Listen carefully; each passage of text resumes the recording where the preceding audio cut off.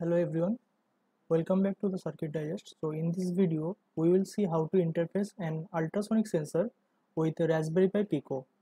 We will calculate the distance, then we will show this distance on the OLED display module. So as you can see in the hardware setup, I have connected the OLED display with Raspberry Pi Pico. If you don't know how to interface an OLED display, you can follow the previous videos where I have already show you how to interface an OLED display with Raspberry Pi Pico.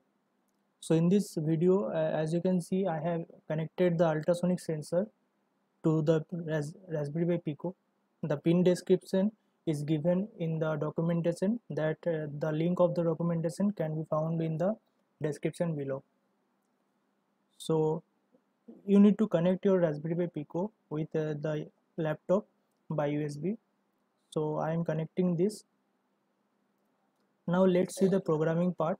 So in the programming section, I am using machine library, and I have already described how to use these libraries to display a text on an OLED display by using Raspberry Pi Pico.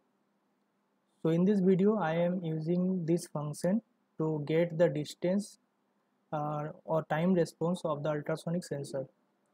So the trigger pin is set to the GPIO 3, and it is set as output pin, and the echo pin will get the response from the response time of the ultrasonic sensor, and it is set as input pin and as GPIO 2. So in the ultrasonic function, I have used time passed and triggered to low, then I provided 2 microsecond delay, then I put the trigger as high, then I provide the time of 5 microsecond, then I set the trigger as low. Then you can see that I am catching the response of the time delay between the trigger and echo. Then I am returning this time by using this time passed variable. Then the displaying module has been already given in the previous videos. So in this video, I am just using this ultrasonic function to get the time delay, and I am calculating the time delay by using this measured time variable. So it will return the distance in centimeter. Then we will round up this distance by 2 decimal value. Then I am displaying this distance by using the text function of the OLED. So this is the program that I am using. Let's see the working. So you need to save this program by pressing the Ctrl Shift S. But before saving, you may sure that you have connected your Pico with the laptop. So let me save it for you. So I am pressing the Ctrl Shift S.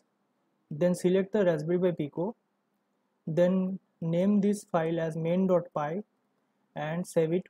Okay.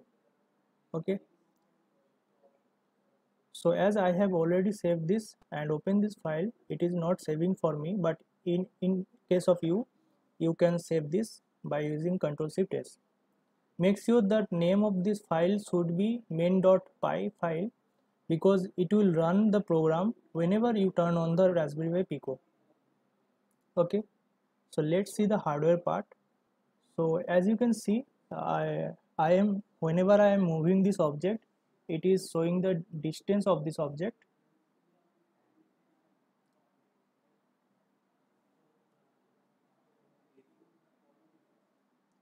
Okay.